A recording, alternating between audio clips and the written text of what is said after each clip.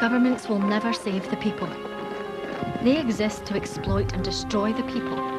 There is but one force that can save the people, and that is the people themselves.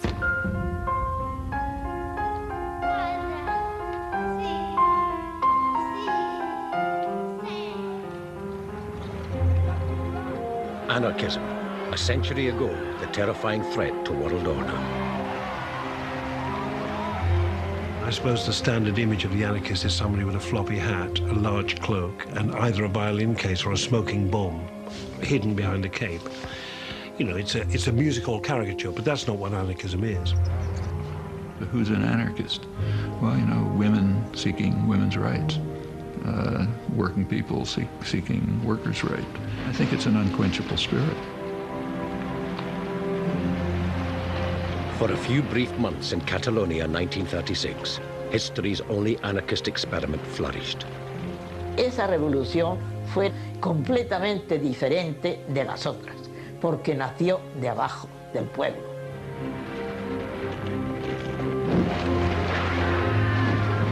And it was a woman from the far side of Europe who reported its rise and its final defeat to the world. English-speaking workers, why are you sleeping while your Spanish brothers and sisters are being murdered? Where are your traditions? Speak. Act.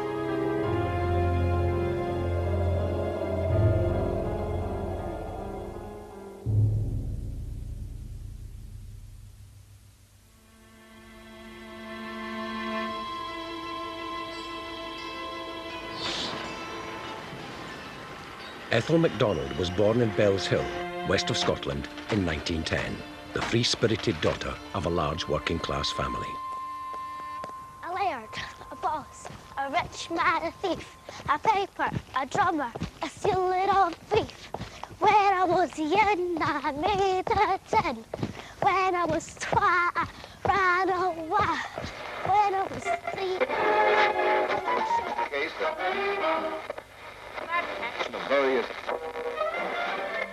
1914.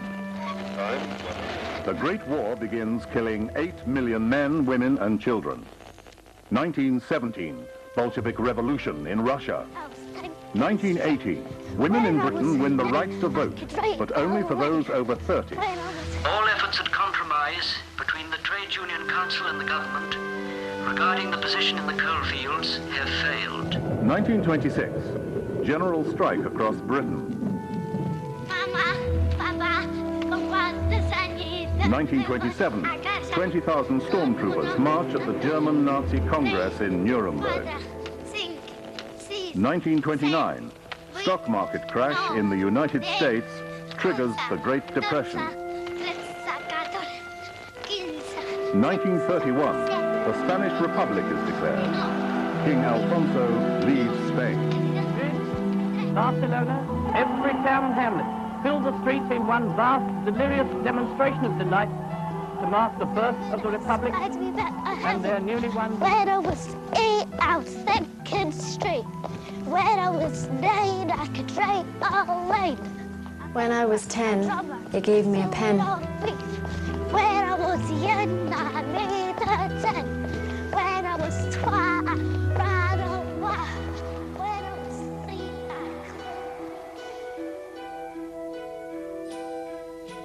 This is the story of an extraordinary woman caught up in extraordinary times in a distant part of Europe where revolution was moving fast.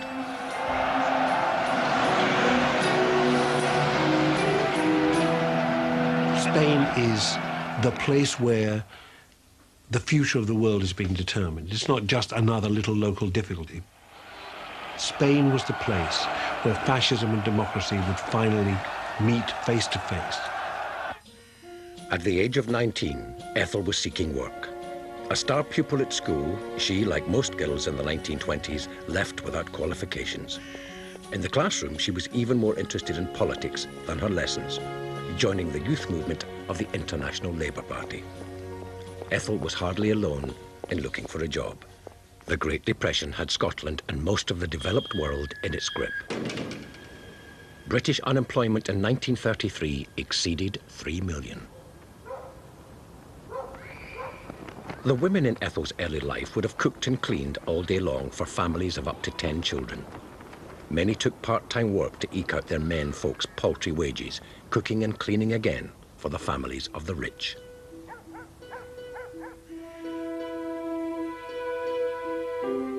Penniless and unemployed, Ethel was determined to escape that fate, even walking 70 miles in the hope of a job.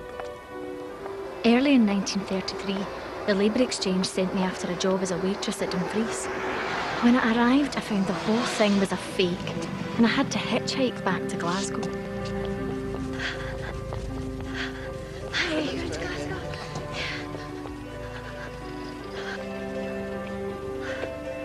Great. Thank you. This wasn't the first time Ethel had been enraged by management and bureaucracy.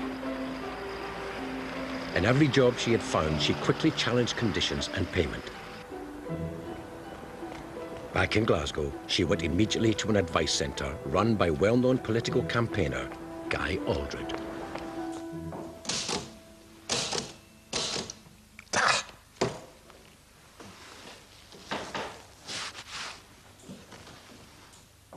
You can't type, I suppose? Can't be that hard. Guy Aldred was a very influential figure, I think. He was the editor of the Anarchist newspaper Freedom. He was somebody who, as a young man, had spent a little time with a whole range of different organisations until he settled and became involved with the anarchist movement. Ethel and Guy Aldred clicked. He was dubbed by his supporters the guy they all dread for his fearless attacks on the state and employers. Perhaps we should start with my case. Ethel discovered anarchism and her political home for the next 30 years.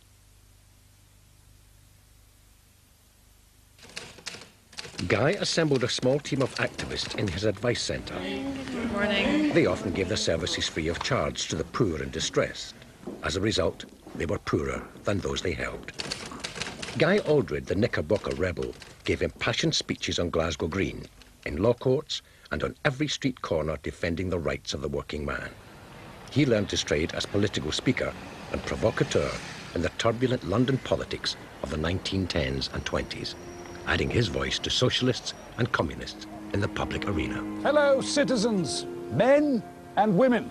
I am taking advantage of this event to draw your attention. Finding an affinity with Glasgow's radical working class, Aldred had no faith in Parliament representing the interests of the poor.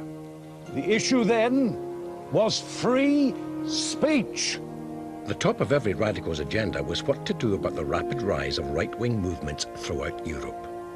In 1922, the black shirts marched on Rome. King Victor Emmanuel looked on, while the fascists seized control of all Italy. Mussolini had become Europe's first totalitarian dictator in 1926, outlawing other political parties.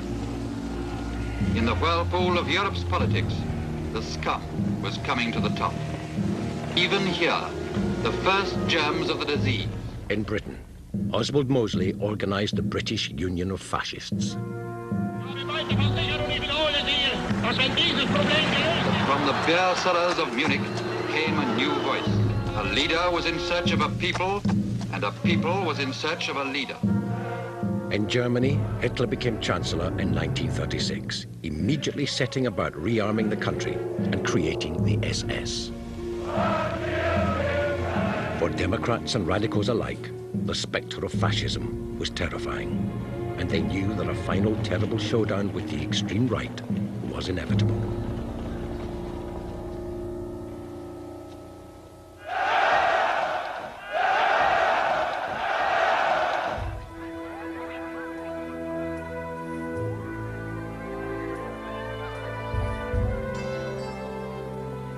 Catholic Spain, dominated for years by dictatorships and backward-looking monarchs, was about to be thrown violently into the modern age.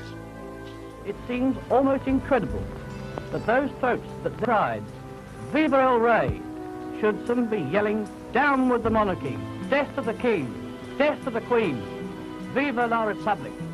In 1931, the old monarchy had been overthrown and the new republic declared. Madrid, Barcelona, every town and hamlet filled the streets in one vast, delirious demonstration of delight to mark the birth of the Republic and their newly won liberties. But change was not quick enough or widespread enough for everyone. At the beginning of the 1930s, in Barcelona and everywhere else, women were paid half the meagre wages of men, less than 2 pesetas a day, often for precisely the same work. Arranged marriages were common, and unmarried women in a country heavily dominated by the church had to be accompanied by chaperones. But under the surface of everyday life, a new movement was taking shape in revolutionary bars and street corners. Soon, events would change Spain more radically than anyone had anticipated. It wasn't Barcelona, though, but Oviedo, the capital of the mining province of Asturias, where the next crucial event was about to take place, as miners fought with government forces for control of the town. News from Oviedo spread like wildfire. Radical thinkers like Ethel MacDonald, now 27 years old with 8 years of anarchist activism behind her, quickly picked up on the importance of what was happening in Spain. In northern Spain, the miners had been united by the Workers' Alliance for over a year. With socialists, anarchists and communists participating, they determined resolutely to end the system of exploitation and armed themselves. In October 1934, a general strike was called. They came in thousands, attacked and overwhelmed Spanish government forces. The workers' flag flew over Oviedo and the town became a workers' commune. The right wing, Spain's royalist traditional Catholics and conservatives, realized too where the Asturian rebellion might lead and didn't hesitate to brutally put it down. The miners' strike was crushed, but the flame of revolution had been lit.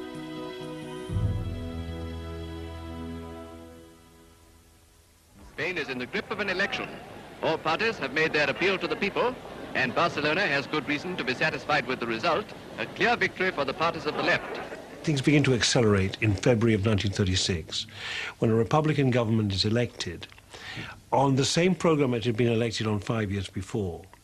But 5 years before, it had failed to fulfill most of its promises to bring about social change. It had promised land reform, and that had got diverted and not been fully implemented. It had promised trade union rights, and those rights had been driven back in the previous couple of years. It had promised secular education and limits on the power of the church. None of this had really been carried through. But elections in Spain don't blow over after a little mild cheering.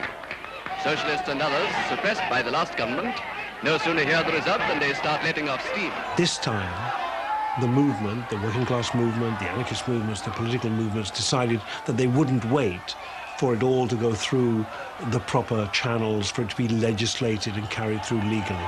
Instead, the initiative now was seized from below. The Spanish Democratic Republic was caught in the middle of two opposing forces. The army and the monarchists were losing patience. Socialists and anarchists gaining confidence. People across Spain began to choose sides. Between the 18th and 20th of July, the Spanish military rebelled against the Republican government. Generals, including Franco, struck at all the major centers simultaneously.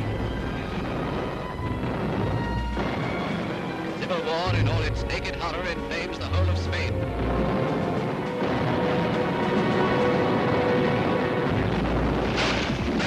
Seville and Granada fell. Cities like Oviedo fought back, but were defeated. But in Barcelona and Madrid and elsewhere, the rebel generals were repelled. Hitler and Mussolini supported the rebels with military aid. Britain and France adopted a policy of non-intervention, banning the sale of arms to the Spanish government. So the Republic turned to Stalin's Russia for military assistance. Madrid enthusiastically hails the arrival of a diplomatic representative from Russia. Mr. Rosenberg is the first ambassador the Soviet government has sent to Spain. There are strong bonds of sympathy between Russia and the Spanish government. Communists believed in ridding the people of oppressive government, but only after the defeat of capitalism. Before then, there must be a disciplined dictatorship of the people, anathema to anarchists. And for communists, defense of the Russian Revolution was paramount. The communist salute is used by everybody in Barcelona. and the government, though not communist itself, issues rifles to all who will defend it. Spain was now divided. About half the country in the right-wing army's control, the rest loyal to the Republic. The people of Barcelona took to the streets and built barricades, knowing full well they'd need to defend their city again. Days lengthen to weeks, and still the burning, fighting, killing go on in the desperate battle for power.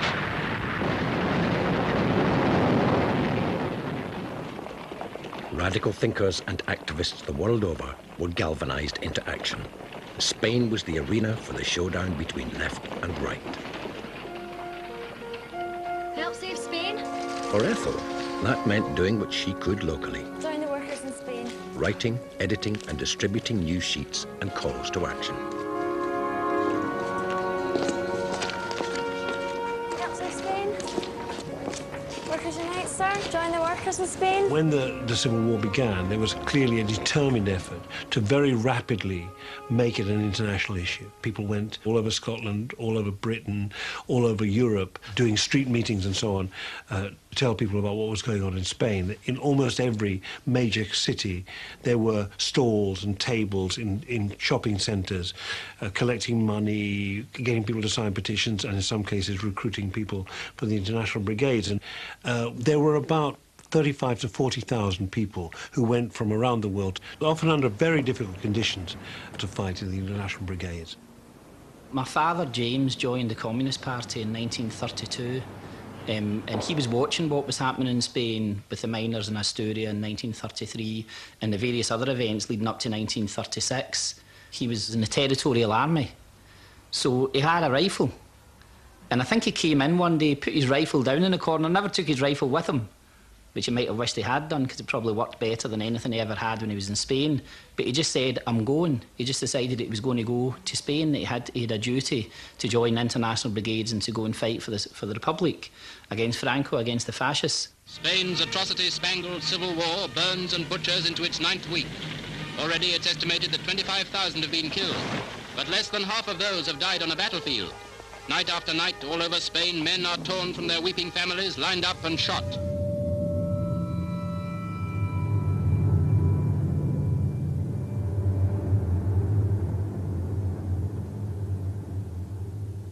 André Prud'homme, leading French anarchist, wrote to Guy Aldred from Barcelona, requesting an English-speaking journalist to inform the world of Catalonia's revolution.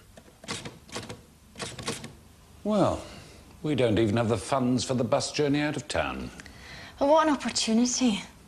With her writing and propaganda skills, Ethel was an obvious choice. Glasgow anarchists managed to raise funds to send her and her comrade, Jenny Patrick, to London, where sympathisers raised money to get them to Paris. The initiative for the International Brigades was largely Communist Party. The Communist Party internationally mobilised the International Brigades at a series of meetings around the world.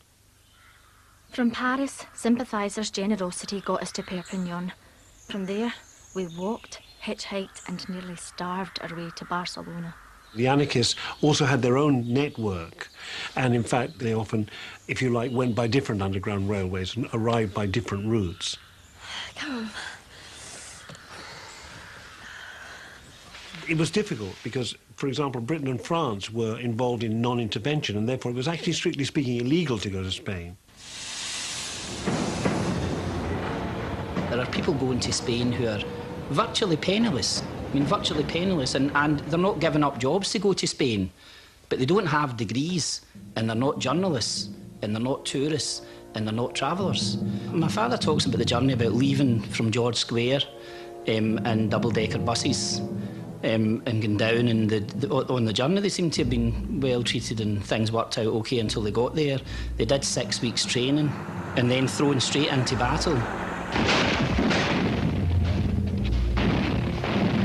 Literally, the back of the truck opened, they went out, and that was them in the battle.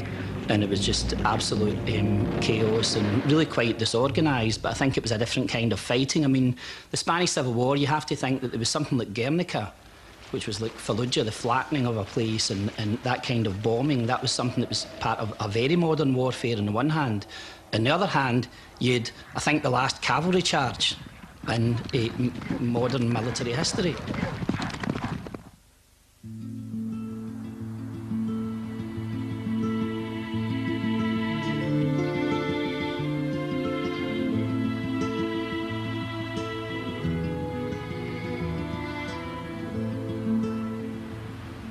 The battle between Republicans and right-wing rebels hadn't reached Barcelona yet. In that city, a whole new way of living was being explored, especially in Barcelona's old town, the epicenter of the anarchist movement.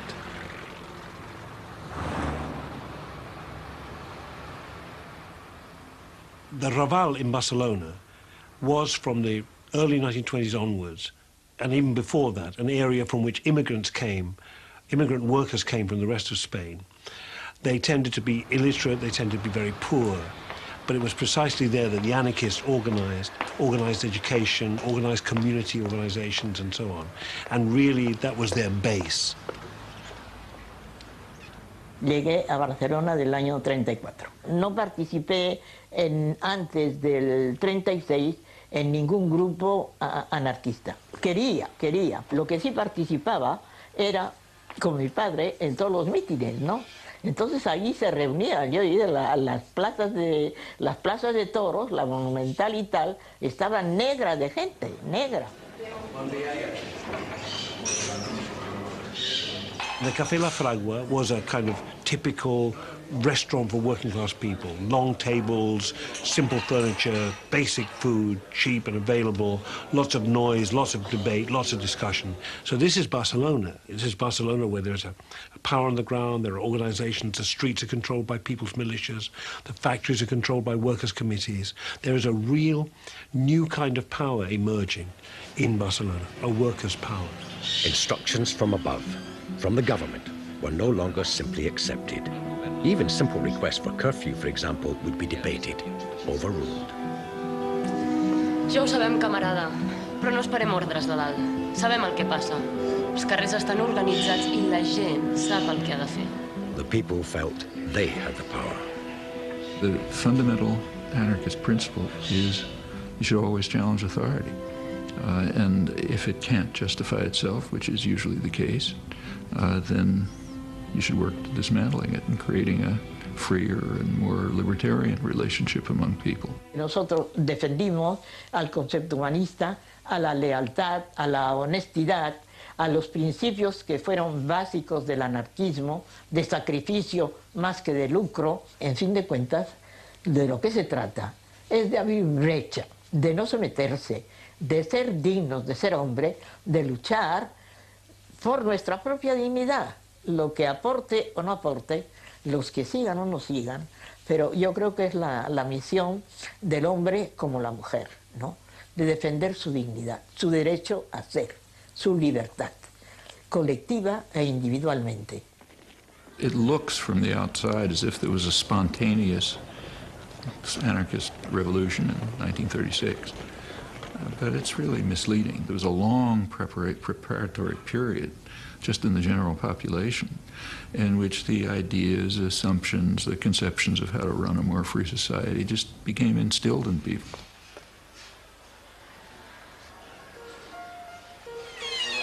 Busca algú? I was told to report here. Qui és vostè? Andre Prudhomme sent me. Ethel had arrived in the most exciting place on earth at the time.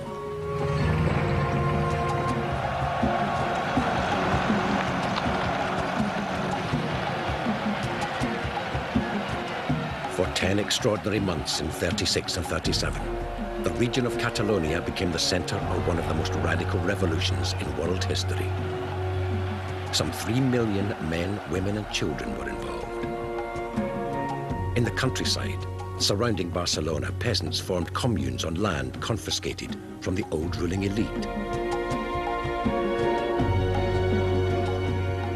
Workers took over the factories. Police were replaced with civilian self-defense forces. In Catalonia, 3/4 of the economy was under anarchist control. Hotels, shops, barber shops and restaurants were collectivized and managed by their workers, often making them more efficient. En la calle Viladomati, Gran Vía, de un antiguo convento, y ahí se hizo, primero dice Universidad Popular, y luego quedó en el Instituto Libre. From each, according to his ability, 2 each according to his needs, was put into practice. In some communes, money was entirely eliminated and replaced with vouchers and bartering schemes. A partir del moment que la revolució s'extén per Catalunya, en algunes de les zones catalanes, al centre o a la zona costera, hi ha algunes col·lectivitzacions en mans d'anarquistes que sí que deixaran d'utilitzar la moneda corrent i que faran un altre tipus de moneda o fins i tot utilitzaran el sistema de l'intercanvi. Però bàsicament aquest tipus de substitució de moneda per l'intercanvi és més un mite que una realitat que s'estén per tota la Catalunya revolucionària de l'any 36. Per tant, la moneda continua utilitzant-se i sí que és veritat que a vegades entre unes col·lectivitzacions i unes altres s'intercanvien els productes. A una li sobrava, per exemple, blat i a l'altra, en canvi, tenia un excedent de vi. Every facet of life was being experimented with. There was an extremely successful, maybe the most successful case of people actually taking their lives into their own hands, running it successfully, very poor people. I mean, I remember as a child back in the around 1940 when I was just learning about these things, reading the documents of the collectives, and some of them are very moving. There was one in particular, a village called Membria, which describes itself as, these are just documents put together by peasants and workers in different places. They describe it as the poorest village in Spain, but the most just. Barcelona's a marvellous place in its architecture. The buildings are really wonderful, each one gleaming brightly and not a trace of soot or grime. In the main square, the Plaza de la República, the white walls of the Generalitat, the government offices, glisten in brilliant sunshine. Birds are singing in the trees and the sky is the most beautiful blue I've ever seen. Civilian soldiers dressed in their inevitable dungarees and little red and black Glengarry bonnets and smoking endless cigarettes strode casually in Las Ramblas or chatted to the girl soldiers in the Plaza Catalunya. Y yo recuerdo que las chicas de donde yo trabajaba tuvieron la ocurrencia de comprarse, porque nadie los llevaba, de comprarse unos sombreros y venir a trabajar con sombrero, porque entonces solamente los llamaban las burguesas, ¿no? Las chicas bien. Y entonces tuvieron la ocurrencia porque nadie compraba sombreros, ¿no? Entonces, sí, aquello fue un gran cambio. This new confidence, this thirst for change, came as a reaction to years of repression. Yo recuerdo que había una muchacha muy bien arregladita, muy todo eso, y a mí me extrañó enormemente porque esta chica no sabía leer, no había ido a la escuela. Entonces yo me extrañaba, ¿no?, que una chica de mi edad y todo eso, de que no tuviera ni siquiera esos conocimientos elementales. Women's lives changed radically. The Republican government had improved things in allowing divorce in exceptional circumstances, but anarchist women wanted more. In 1936, they founded their own pressure group, Mujeres Libres, Free Women. Yo creía que era una cuestión de mujeres mayores, de 30 años para arriba.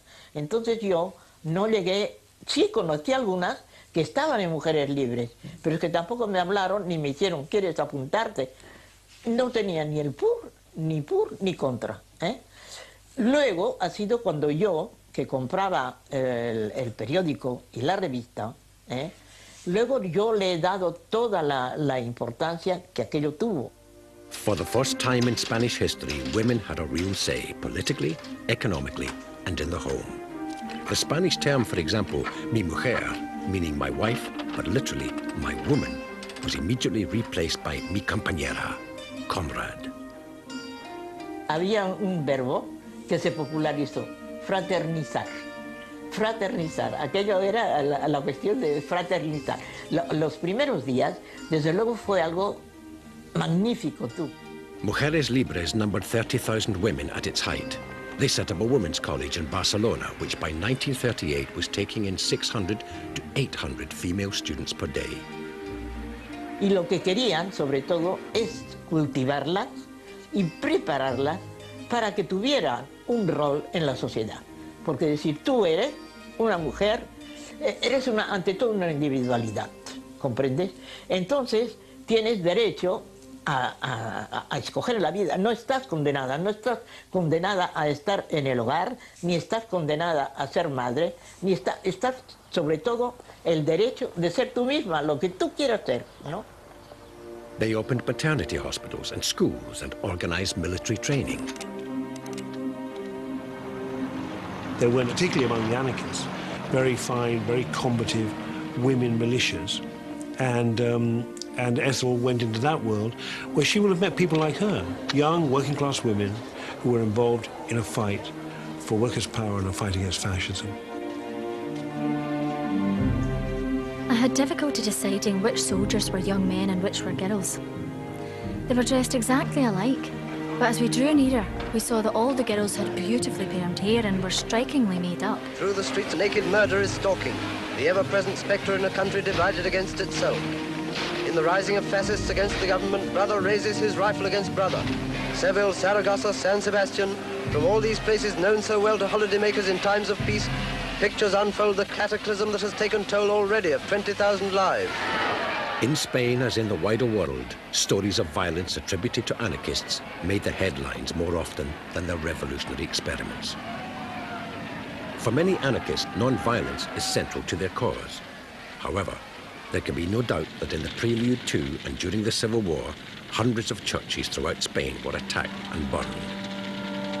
As many as 700 priests in Catalonia were killed. Some of these atrocities must be blamed on anarchists, but there are many groups involved with the rebellion against conservative Spain. Trotskyites, communists, and the right wing themselves, seeking to vilify anarchists and the Republic generally.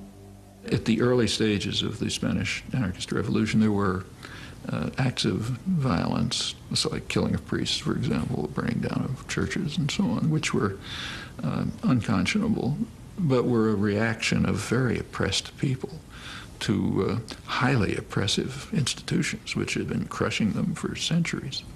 And when people liberate themselves, unpleasant things happen. Anarchism is not a doctrine.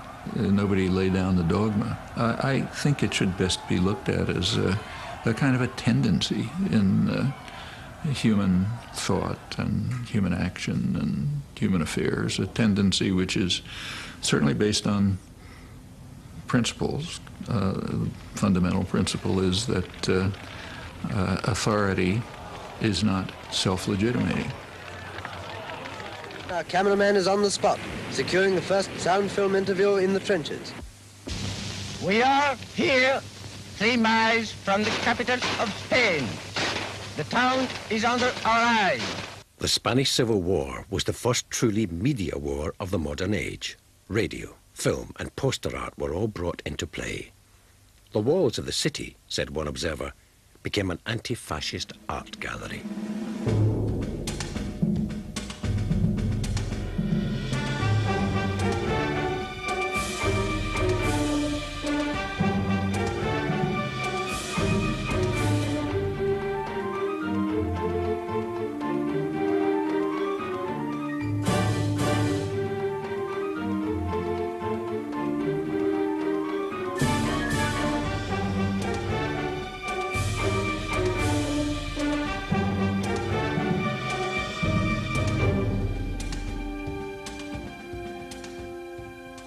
Ethel took no time settling in. From the moment she arrived, she recorded, commented on, explained events in Spain generally, and Barcelona specifically. She sent her articles home to Guy Aldred to print in news sheets and pamphlets. Our victory is sure because the Spanish proletariat has the will to conquer. The almost superhuman determination of the workers on July 19th, when they destroyed, without any preparation, the whole fascist army in Catalonia, will be repeated on the fronts of Andalusia and Aragon. From our cameraman in the vital northeast sector of the Spanish war front comes news that is no less important than the attack on the capital. For with the world's spotlights on the fight round Madrid, we're apt to forget that Catalonia and its capital Barcelona are by no means conquered. Day after day along a 100-mile front, these men hold the lines against fierce attacks by forces of Moors, used by General Franco as his main spearhead. Ethel knew this war wasn't simply a war between left and right, between the democratically elected republic and the military. There were divisions opening on the left itself. She was an anarchist through and through. The coalition between Democrats, Communists and Anarchists was of less interest to her than the defense of the revolution. She was at pains to distinguish right from the beginning the difference between anarchist and communist positions. The Spanish worker wants the assistance of the world proletariat to end once and for all class differences and exploitation. According to the communist Santiago Carrillo, we are fighting for a democratic republic, for a democratic and parliamentary republic. It should be clearly understood that we, the anarchists, are not fighting for the democratic republic. We are fighting for the triumph of the proletarian revolution. The revolution and the war are inseparable. Without your British government's consent, these troops could never have been brought across the Mediterranean. Without your apathy, the Moorish troops would never have entered Spain. The anarchists were organised around the CNT, the National Workers' Confederation, the largest trade union in Catalonia. From within the CNT, the Iberian Anarchist Federation, the FAI, operated the political and campaigning arm of the movement. At this early stage, anarchists and communists were still working together, but the ideological and political differences were profound. At the start of the war, the Communist Party was very small. Probably had 3,000 members or so, compared with the hundreds of thousands who were in one way or another led by or influenced by the anarchists. They were small, but because they, if you like, because of the international connection, because of their connection with Russia, they had, if you like, an authority or a possible weight greater than their numbers. And therefore they went to the Republican government and offered their support, and in doing so, really they were kind of deploying the promise of Russian support too. Ethel wrote about everything. The progress of the front line, almost within hearing distance, the tensions between the factions, the work done in collectivized villages and factories. Living and working in a city on edge, waiting for attack at any moment, was a rich source of material.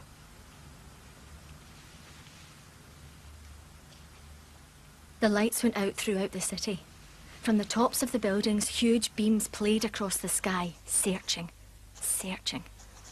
All the subways have display notices advising the people to take shelter. Hurrying to and fro were the militia, armed. It was marvellous. It reveals wonderful determination. The 15th International Brigade was where the majority of volunteers were placed. 40,000 people worldwide came to fight in Spain. Over 2,000 British, a quarter of them Scots. Barcelona, November 10th, 1936. This evening we went to a meeting of the French and German sections. Tu d'on ets? Pardon? Que d'on ets? Ah, désolé, mademoiselle, je parle pas espagnol. This place is full of people of all nationalities. Most of them are about 25 to 30 years old. Romanians, Bulgarians, Russians, Germans. This is the kind of international that will unite the human race. Si los curas y frailes supieran la paliza que van a llevar, subirían al coro gritando libertad, libertad, libertad. Si los curas y frailes supieran. I hope I can pick up Spanish so that I can get a thorough knowledge of the international movement. All I can say is dos cafés con leche and salud.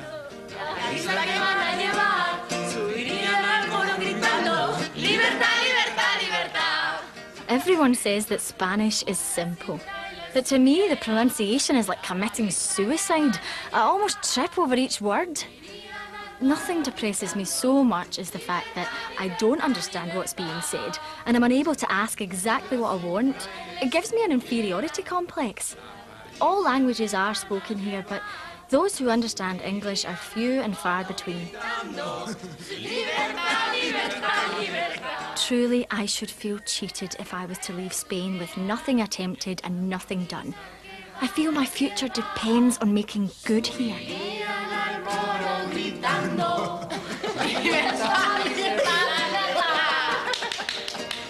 I shall do great things when I'm back in Britain, but I want to achieve something here first.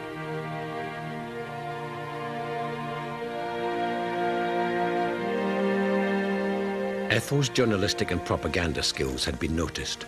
She was recognized as the right voice for Barcelona's anarchist radio station.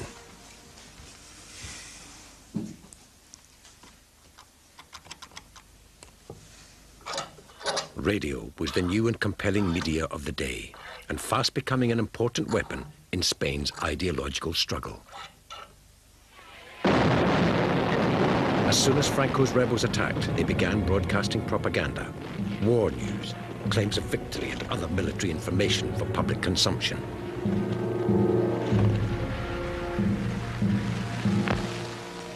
Every radio station was directly controlled by either the rebels or loyalists solely for the dissemination of propaganda. In Catalonia, the radio station was a crucial medium for volunteers from every country, English being the one language many of them had any knowledge of other than their own. 2, 1, dentro. Yesterday I went to a small place outside Barcelona called Sabadell. A group of young comrades have taken over a house, and there they have a school for mutual instruction. The FBI headquarters in Sabadell are in an old... I think it's an interesting thing to look at, the huge importance that radio had, and radio voices, and how enormously significant they were in building morale and mobilizing people for the resistance to fascism in Spain. They have definite ideas of action, not mere theory. Barcelona was the center of the revolutionary resistance, and her voice, her daily broadcasts, as part of the, of the kind of propaganda and political machine of the anarchists will have been important. Of course, the best-known radio voice of all was La Pasionaria, with her No Pasarán slogan.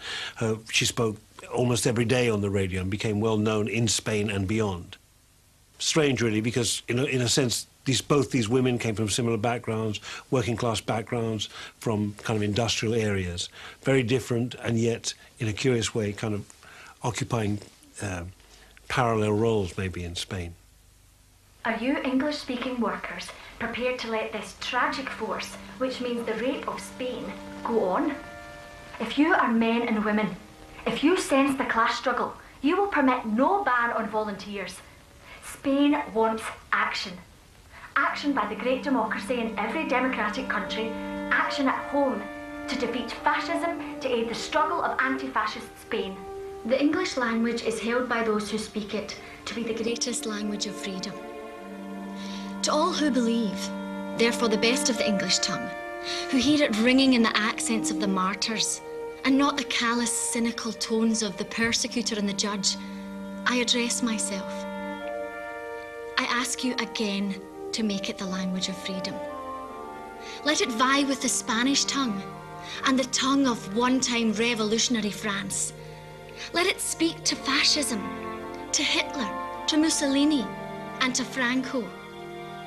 Let the voice of the people of England, the voice of strangled freedom, be heard. In the wider world beyond, the radio brought living news of the momentous happenings in Spain. Her broadcasts reached as far afield as the USA. The common people of Spain sometimes battled with only their bare fists and walked heroically to their deaths to vanquish fascism. The ill-equipped and betrayed people were winning, so fascist Portugal, fascist Italy, fascist Germany stepped in, whilst France, Britain, especially Britain, played at democracy. Played at democracy, spoke non-intervention, and behind non-intervention assisted fascism and Franco. A prominent news editor in California reported that he had received hundreds of letters about Ethel MacDonald because she had the best radio voice he had ever heard. The Spanish government has been forced to flee from Madrid to Valencia. That, on the 114th day of the terrible civil war, was the news from Spain. And pouring into Valencia too come Madrid's children, speeding from the continuous danger of bombardment that hangs over the capital. As the fascist insurgency gained strength, tensions began to rise amongst those defending the Republic.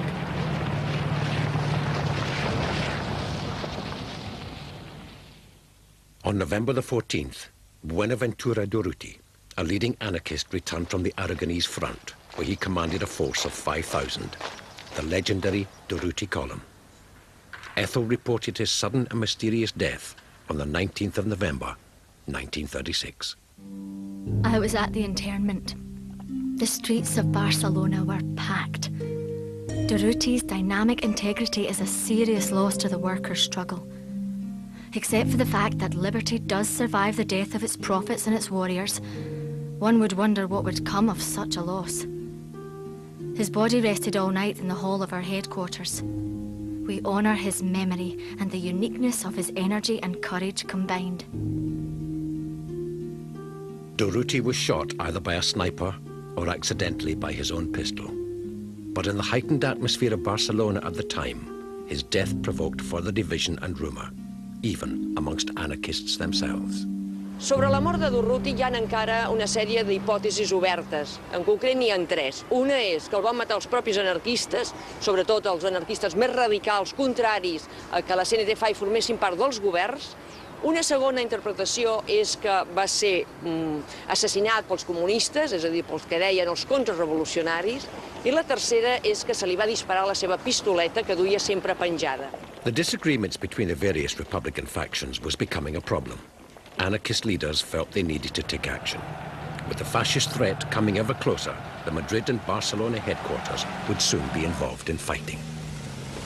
Bé, els anarquistes durant aquells moments, a setembre del 36, estan rebent de part dels comunistes com una pluja enorme d'epítet, és a dir, tant els hi diuen que són uns salvatges, que són uns incontrolats, que perdrem la guerra per culpa dels anarquistes. Tota aquesta unió de coses i de forces fa que els dirigents anarquistes considerin que és necessari entrar en els governs. Intervenir en el govern significa anar en contra dels principis anarquistes, que no són, estan en contra de la política, en contra de l'Estat.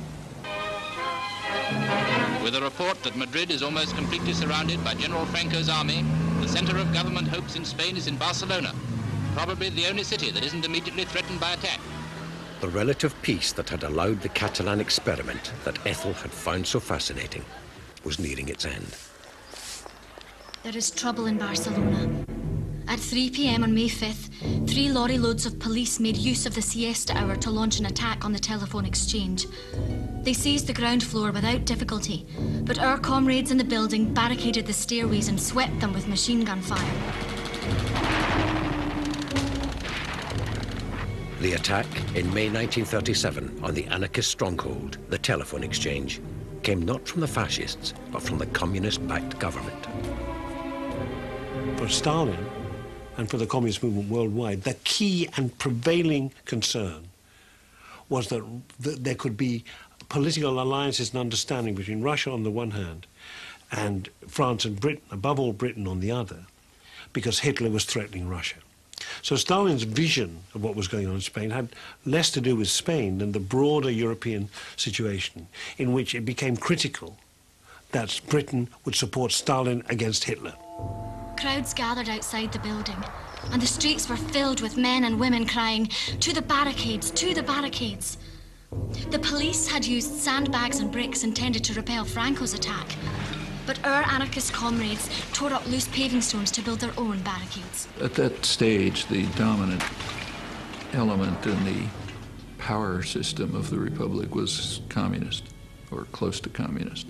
And they hated the anarchists with an absolute passion. And they simply used their power to crush the Barcelona working classes and the anarchist movement with quite a lot of violence.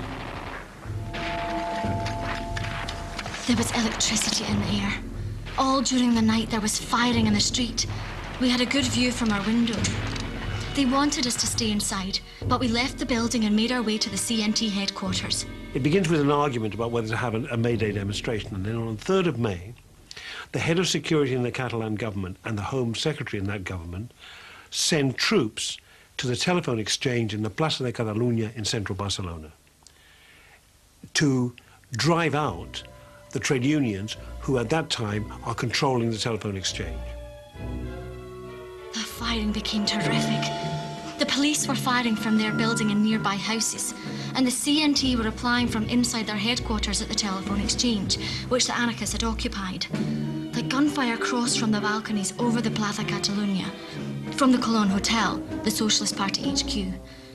The noise is terrible, Already many have been killed and wounded. In a sense, the telephone exchange was very symbolic. The telephone exchange was run by the workers in the telephone exchange, and the argument was that they listened in to ministerial conversations. Now, you can imagine what mayhem that could cause if you actually heard what politicians say to each other. But more importantly than that, that was symbolic, really, of the extent to which workers' organizations still controlled things. So sending troops against the workers was a demonstration to the outside world that they would not allow a revolution to happen in Spain, with all the consequent repercussions for the rest of Europe. Però també hi ha una tercera manera de valorar el que va significar els fets de maig, i és que les minories més radicalitzades de la CNT-FAI s'oposaven a la direcció de la CNT-FAI i a la política que havien fet de col·laboració amb els governs. Per tant, tenim davant de nostra diverses possibilitats. Un punx comunista, un punx dels republicans, o bé les pròpies minories radicalitzades anarquistes que s'oposen als seus dirigents. But for the ordinary soldier, the political divisions weren't necessarily so obvious or clear-cut. The interesting thing is, I've never heard my father say anything about, judging whether anarchists, POUM, the Socialists and so on, were right or wrong. I mean, I think he was a member of the Communist Party, but he went there to fight Franco, and he went there because he did see this as a dress rehearsal for a larger struggle. En el taller donde yo trabajaba, ¿comprendes? No había problema porque unos se dieron del OGT y tal y cual. Es que no me sentí, es que no hubo problema en el seno del Comité de Control por el hecho de pertenecer a una organización u otra. In the midst of the street fighting, Ethel managed on May the 8th to get out one last dispatch from Barcelona. She sent it to Aldred, who published it in the Barcelona Bulletin on the 15th of May.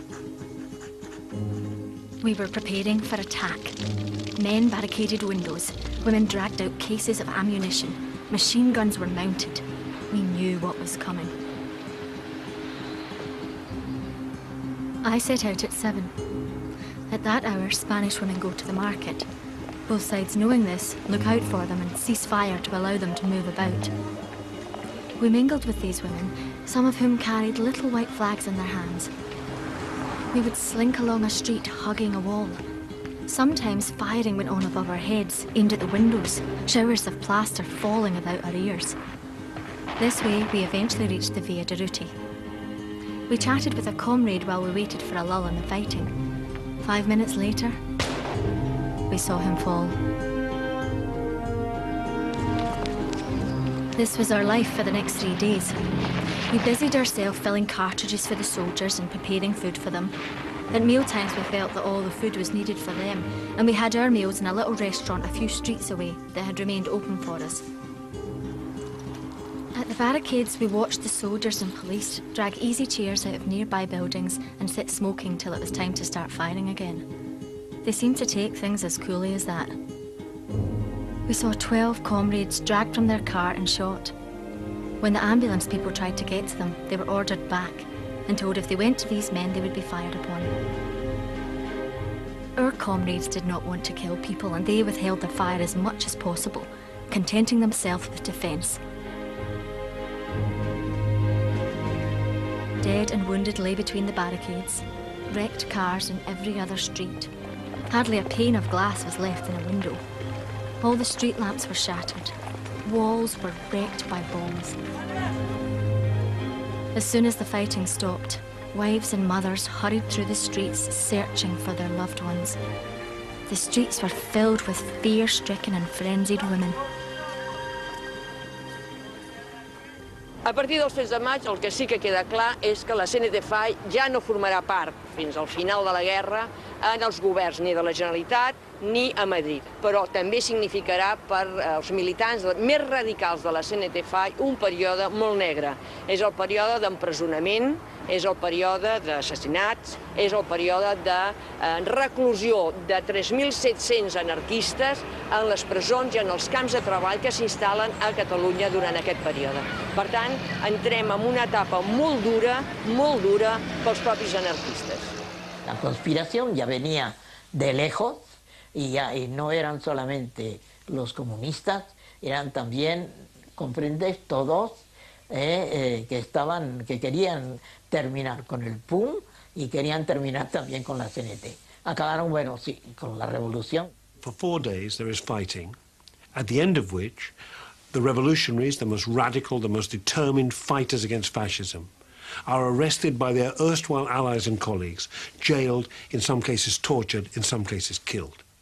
After the events of May 36, Ethel's voice was no longer heard on the airwaves, nor was there any news of what had become of her. A mesura que la guerra es va perdent, a mesura en que cada vegada més la república depèn del subministrament d'armament que procedeix, que ve de Moscou, la justícia republicana i la rereguarda republicana es militaritza. Què vol dir això? Vol dir que la república, davant d'aquesta situació tan tensa, el que fa és militaritzar tots els elements, és a dir, des de la justícia, passant pels tribunals, passant per les lleis, etc. I, per tant, la justícia passa a ser una justícia molt arbitrària. És a dir, els processos que es fan, aquí se'n diuen fotomatón, de justícia ràpida i expeditiva, i moltíssima gent anirà a parar a les presons i als camps de treball que s'instal·len sense les més mínimes garanties processals ni legals. Why they didn't arrest me immediately and have done with it, I couldn't work out.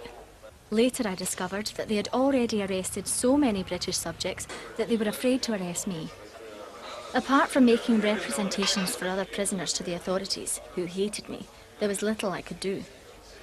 On several occasions, the assault guards raided the cafe looking for armed revolutionaries. I passed myself off as a wife of one or other of the men. It was nerve-wracking. On one occasion, a young lad slipped me 2 bombs and a kind of flapjack. The guards searched everyone, but missed me.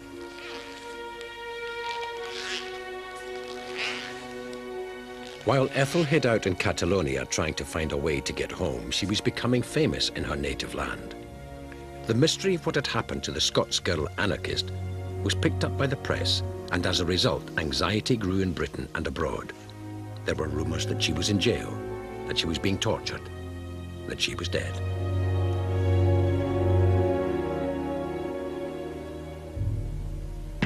What they say? One night, at about 1 o'clock, there was a thunderous knocking at the door. Assault guards marched in and without a word of explanation, ransacked every corner and every cupboard.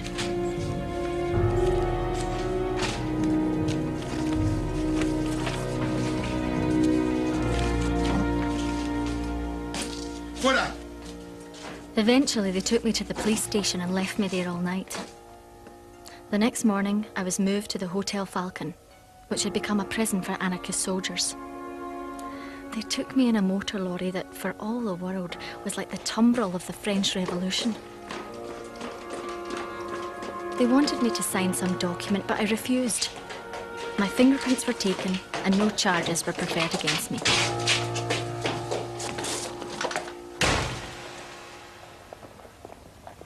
The fate of volunteers missing in Spain attracted international criticism.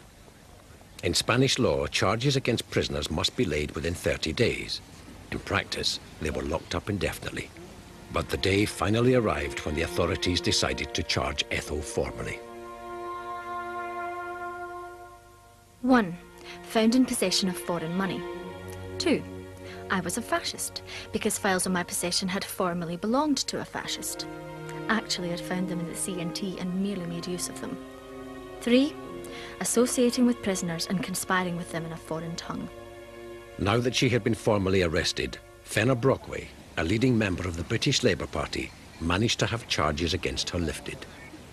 Fenner Brockway es trasllada al que és la presó en aquells moments on estan concentrats 150 persones. Aquesta presó estava situada exactament aquí, aquí de davant, i era l'antiga seu del PUM al capdavall de la Rambla de Barcelona. Quan entra Fenner Brockway es queda absolutament astorat, perquè es troba amb 150 persones en una situació molt precària. Només hi ha un lavabo, només hi ha una pica per rentar-se les mans, a més, només els hi reparteixen 2 menjars que són sopa i un trosset de pa al dia. Hi ha moltíssima gent molt malalta, amb polls, amb una situació absolutament desastrosa. I sobretot pels brigadistes internacionals, que aproximadament n'hi havia uns 30, i que no tenen cap suport de les famílies que hi havia a Barcelona. Towards the French frontier, an endless procession of refugees winds on, driftward on the seas of political passion, met by French guards, to examine credentials and give out food. Citizens escaping the fighting south and west of Barcelona were flooding through Catalonia to get to the safety of France. The Republican Guard checked their papers at the border, so Ethel needed a visa to leave the country. The British consul told me that friends in Britain and America were preparing for my being allowed to leave the country. But I couldn't do that until I got a pass, and if I tried to get one, it would be an excuse for my arrest.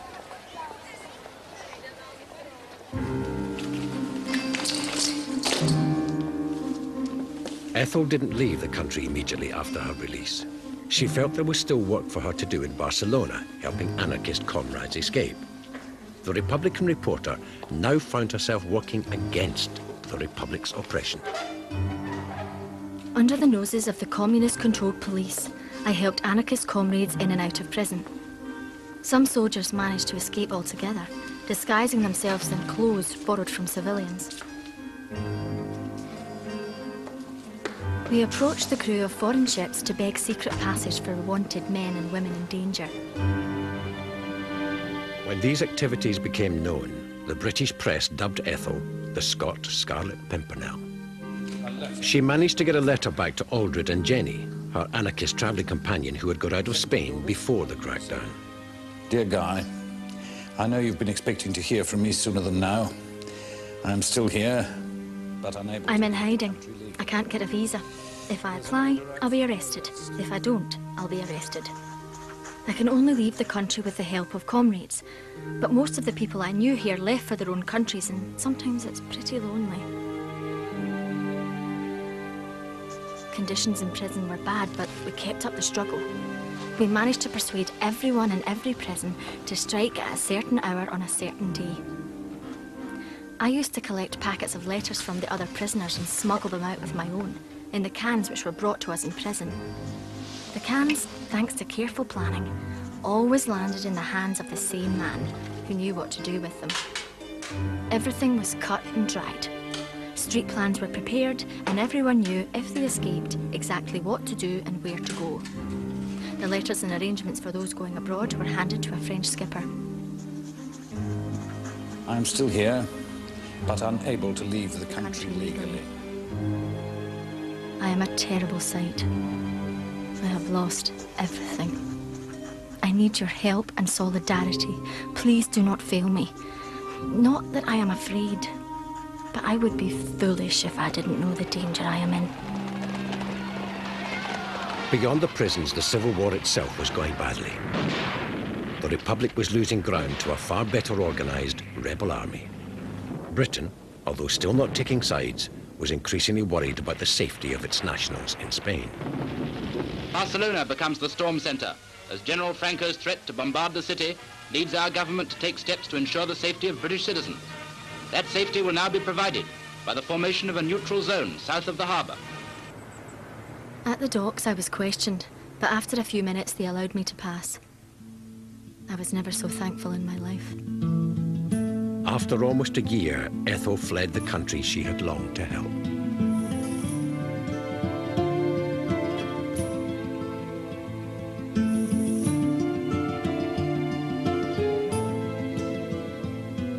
Truly, I should feel cheated if I was to leave Spain with nothing attempted and nothing done. I feel my future depends on making good here.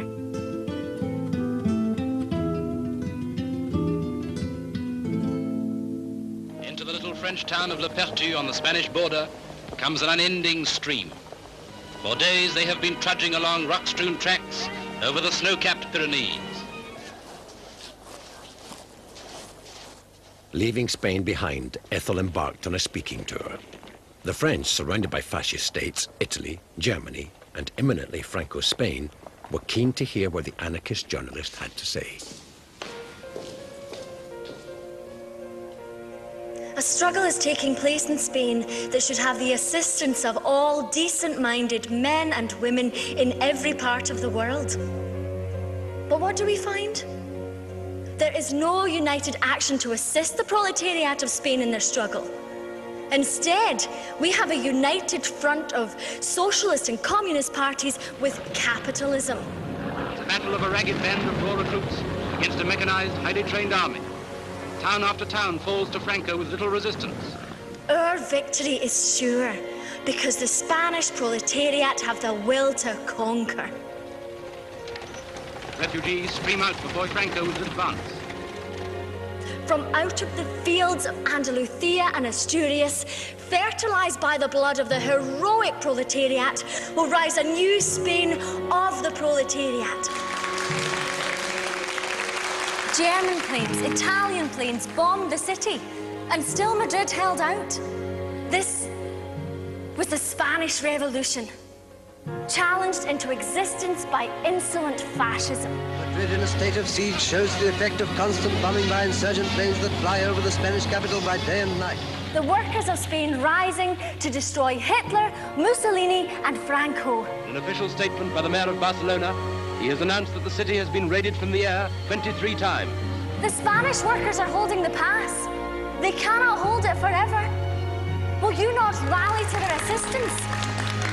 Madrid calls. Barcelona calls. Your past calls. Workers of Britain, act.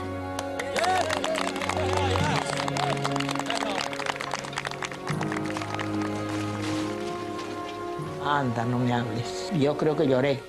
Yo creo que lloré porque habían salido, me daba asco de ver porque al principio, cuando yo estaba trabajando en Solidaridad Obrera en la administración, y el martes, aquello fue tomado el jueves, y el martes el compañero administrador Nieves Núñez nos dice, eso está perdido, el que quiera marchar, sale un camión esa tarde, de ahí, de Solidaridad Obrera, ¿no? Entonces yo llego a casa y le digo, nos vamos, nos vamos. Mi papá estaba muy acabado físicamente. No tenía aún los 65 años, pero estaba muy acabado físicamente. Y mi papá dice, yo no me muevo. February the 27th, 1939. Britain and France recognized Franco's regime even before its final victory. March, Hitler and Mussolini lay down the foundations for their infamous Pact of Steel. April the 1st, the rebels proclaimed victory. Mi hermano había llevado a mi madre al cine los primeros días que entraron los nacionales, y una vez quise ir yo. Dice, si vas a ir al cine vas a tener que levantar el brazo. Yo no voy a levantar el brazo en alto, ¿sabes? Y resulta que vamos al cine y evidentemente no estaba lleno, ¿no? Era un cine barriado bastante grande y mi madre se levantó y tenía la mano así y yo me daba risa, bueno, yo me quedé sentada, no me levanté. Pues has de creer que no sé cuántas butacas, hileras de butacas había detrás de mí. Me dio toda la butaca, haga usted el favor de levantarse. Si no hubiera levantado, me meten en la cárcel. Y allí, pues mira, y a mí me saltaron las lágrimas. Yendo allí me saltaron las lágrimas. The new ruler of Spain rides into the city of his conquest. Behind him is Moors, his army lines the route. The Moors and the light tanks come first, then the Italian Black Shirt Division. September 1939. Hitler invades Poland. The swastika spreads its curse over Europe, and Hitler has forced the world into a new war.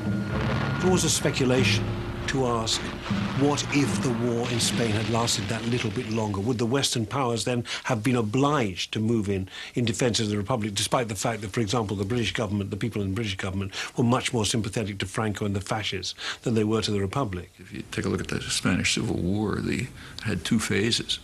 The first phase was a joint effort in different ways by fascists, communists, and liberal democracies to crush this beast of freedom, free people running their own lives, seeking freedom and justice. That can't be tolerated.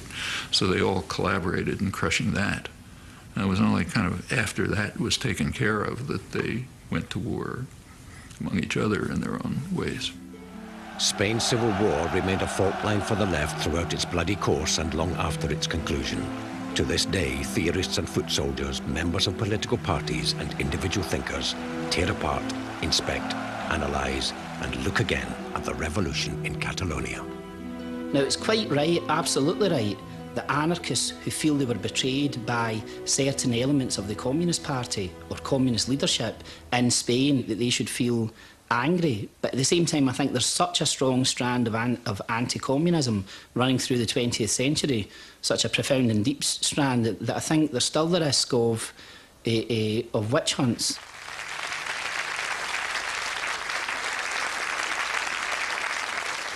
Thank you, everyone, for welcoming me. Today, Spain is lost. I went to Spain full of hopes and dreams. It promised to be utopia realised. I returned full of sadness, dulled by the tragedy I have seen. The aftermath, in many ways, was even more terrible than the war. More people died after the Civil War than died during the conflict, because what followed after the end of the war was repression, revenge for their defying Franco and the rebellion.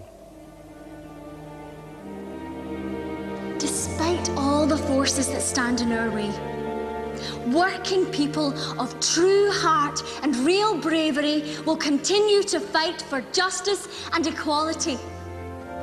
The revolution will one day happen. The low rumble of an eruption beginning deep down will eventually burst. It may take a decade or less. It may take a century or more, but come it will. Whenever you have a period of an upsurge of activism, say the 1960s, or today for that matter, you find anarchist strains all over it. The human spirit will not allow itself to be squashed and imprisoned forever. I mean, 70 years after the Spanish Civil War, I look around the world and what I see is that, you know, the spirit of resistance and rebellion, the desire for change is as vibrant and real and immediate as ever it was. Capitalists, communists, no matter how they try to suppress us, the people will run out of patience with them. There are the beginnings, for the first time, of a real popular movement questioning the right of existence of corporations. I mean, those are the major institution of the 20th century. El capitalismo no se justifica a sí mismo, ni la ambición del dinero, ni la ambición del poder. Spain and the Spanish Civil War is part of the history of a living movement, which rises and falls over time. Lo que queremos es avanzar. The resistance continues, the movement grows. It's a new movement, different faces, but the same spirit.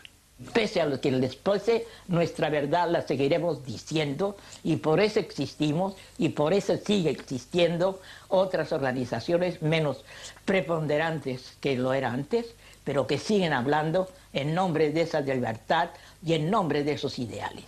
No nos entierren, no hemos muerto. Hay juventud que continúa en la brecha.